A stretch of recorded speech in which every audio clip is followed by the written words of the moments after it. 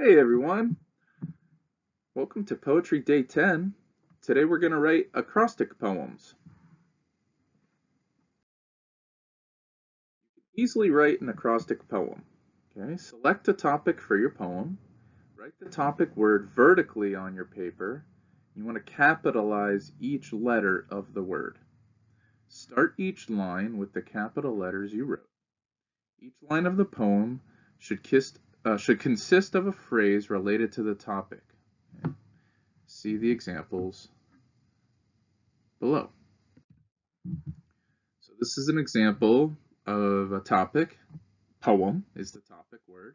Notice how it's written vertically, and each letter of poem is capitalized. So you can see P-O-E-M.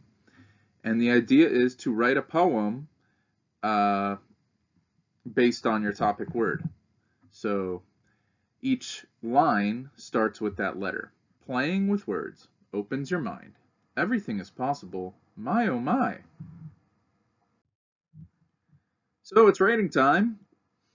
I know this was a shorter lesson, but this one's pretty straight and to the point. So you're going to write your own acrostic poem. It can be more than one word if you like. Okay, I think they're better if you actually kind of write it like a poem with all of the good stuff that we've learned up to this point. Each letter is a sentence related to the word. Ask yourself, how can I include other elements of poetry in this poem? So this is important because we've been learning about so many cool elements of poetry. It would be great if you can include those things in your poem, such as onomatopoeia, right? Sounds, alliteration, repeating the same letter over and over again, but maybe with different words. Simile, comparing things using the words like or as. Metaphor is referring to something else, right? Referring to a thing other than what you're actually talking about. Rhythm, so hopefully you're reading your poems out loud and they have a certain rhythm to them. And rhyme, okay, you can use rhyming words. So here are some examples. The topic here is cats.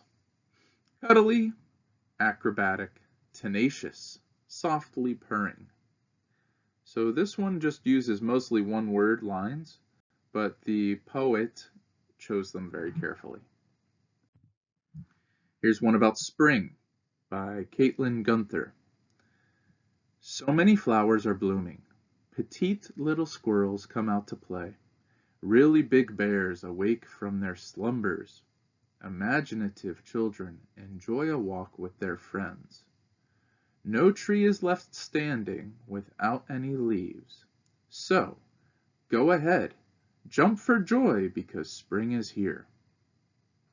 So I think a poem like this is something that you should be going for. However, whatever you're inspired to do is fine. A poem like this also, right? My friend in the dark night, over the sky up high, offering the bright light in the blue sky, nudging us to the next sunrise. So I like how, without even reading the fact that the topic is moon, this poem is referring to the moon. Okay, so that's nice. That's kind of what you're going for there. Here's one about friends. This is written by somebody named Ashley. Fun times, returning hopefully again, important to one another, enjoying each other, new friends forever, doing fun things together, stay in touch. And that's it. So look forward to reading what you guys are able to write and enjoy writing acrostic poems. Bye for now.